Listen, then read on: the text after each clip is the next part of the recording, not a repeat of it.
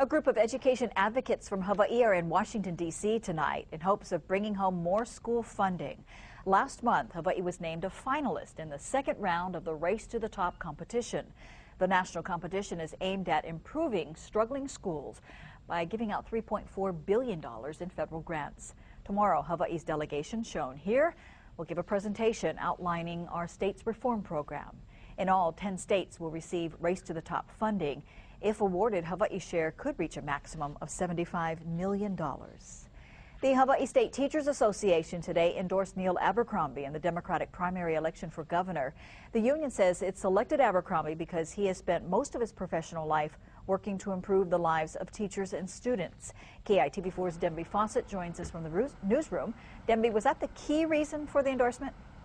Yes, besides Neil Abercrombie's lifetime of promoting public education, the teachers union says it likes Abercrombie's Washington connections as a former congressman and as a personal friend of President Obama.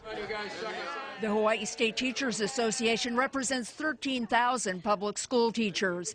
Its leaders like Neil Abercrombie's open spirit and connections. Neil has a record in Congress and supporting teachers for 30 years.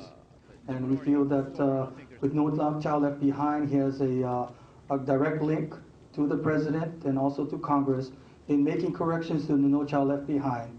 In a written statement, Democratic opponent Mufi Hanneman said, quote, "I understand the vote on the HSTA endorsement was extremely close."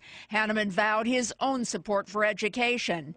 Abercrombie said he would prohibit teacher furloughs. I am confident that working with the President of the United States, working with the Congress, and working with the legislature and the Board of Education, we are going to see the children come first, and that furlough Fridays will be a sad legacy of the past that will not be repeated.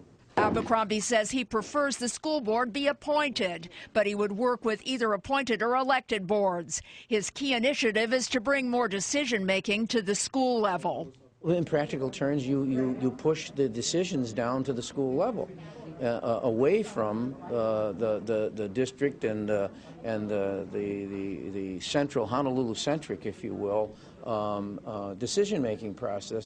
Abercrombie, holding up the scrapbook of an Aina Haina elementary fifth grader, said in the end it's all about the individual child. Hanneman also promises no school furloughs in the future. Hanneman said he's okay with either an elected or appointed board. Hanneman promises collaboration and school budget support.